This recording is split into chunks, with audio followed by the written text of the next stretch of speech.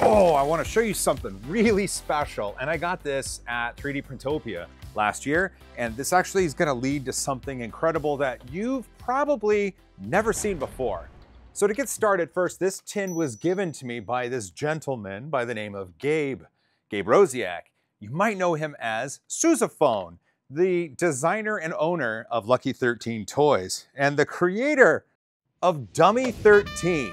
Dummy 13 is this posable artist's figure that's completely 3D printed. You get the frame and then the armor, I believe it is, and then you take the pieces, you put them together, and then you've got yourself an incredible 3D printable, posable thing. It's so fun. I actually posted something over on Twitter the other day, and the responses I got of people who have just been printing these Dummy 13s nonstop was incredible to see.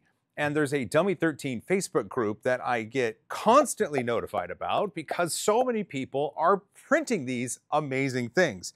The one in the tin is called a Mini 13.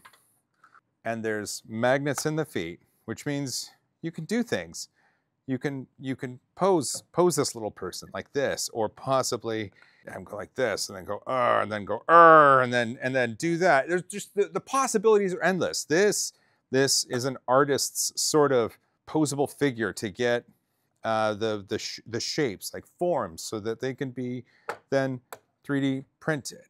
And this Mini 13 is just a miniature sized one. There is one that's 100% scale, and I don't have that one yet, but I do want to show you one that I have printed. There we go. This Dummy 13's at 250% scale. I've got Prusa PLA for the inner parts, and then I've got, I believe it was Printed Solids Elixir. Oh, and it's just been fun because like you got all sorts of hands and heads and arms, and you can do all sorts of. Let's see. Let's get it, and then there we go. Look at that. Look at that pose. Just brilliant. It's beautiful, and I love it. Gabe is a wonderful human and has blessed the world with Dummy 13, and we wanted to do something incredibly special with it. So let me just set these aside. Stay.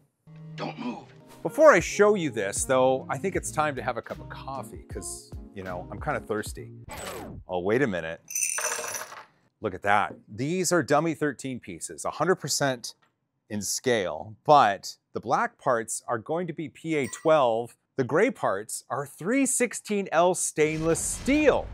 Wow. That's right. Because of our partnership with PCBWay, they do this incredible job 3D printing things that can be used for industrial purposes. You know, like 316L stainless steel and nylon.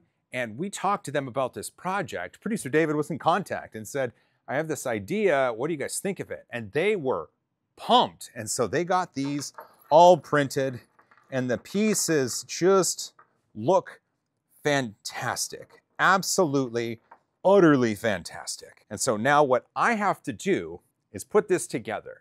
And to do that, I'm gonna have to follow some instructions because there's a lot of pieces here. And then once I do that, we get to see ourselves the very first 316L stainless steel Dummy 13 model. Let's do this.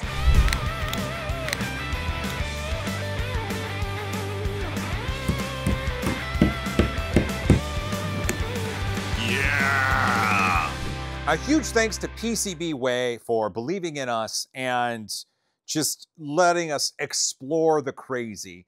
They were totally on board for this, and I'm so thankful to have them power 3DPN Studios. And there's a link down below. Just click it, maybe take a screenshot and tag them on social media and just thank them for allowing us to do crazy stuff like this. I'm so thankful. We're done. We're done, and it was insane. I did do things that I expected, and I should have planned ahead, and parts were awesome, and just give me a moment because we really need to chat. So let's chat, shall we? This project was an incredible undertaking. I think the Dummy 13 model is just beautiful. It is an perfect model. And it's so much fun to put together. And the frustrations that I felt trying to do this just gave me a bad day. It gave me a terrible day. I completely spaced on how much give the armor parts and the frame parts have to give. As an example, the toes, I had to print some toes in ASA on my Core 1 because the metal toes wouldn't snap into the metal feet. And I should have realized that. Like, I thought, oh yeah, I'll get a vise, I'll do something. But man, 316L stainless don't want to give. And I should have. Come on. I should have thought of that. And another thing is I was barreling through this because I was trying to get it done and I didn't give this model the respect it deserves initially. But sure enough, it came to fruition. And I'm so thankful. Some parts had to be hit with a hammer.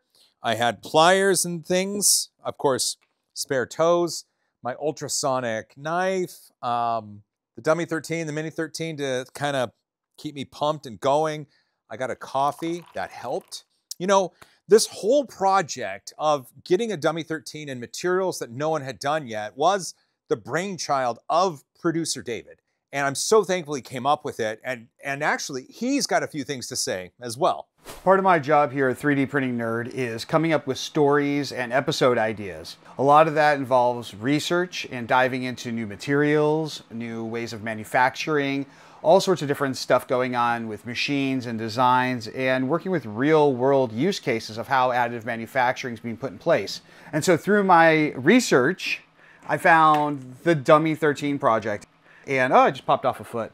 But that's kind of the fun thing about this thing. It's just absolutely amazing, like putting these together and how intricate the details are for something like this. I wanted to do an episode on these and Joel absolutely loved it. He's got some really fun stuff coming up with it. But I thought like, well, wait a minute. We have this wonderful relationship with PCBWay. They're amazing. And I said, let's get them to do some metal work for us because they've done it before in the past and the results were amazing. But at this level, taking metal and maybe nylon and mixing it together, you get some really neat things. And the cool thing about this is that I'm actually doing it from my Flexi Spot desk, and this is Flexi.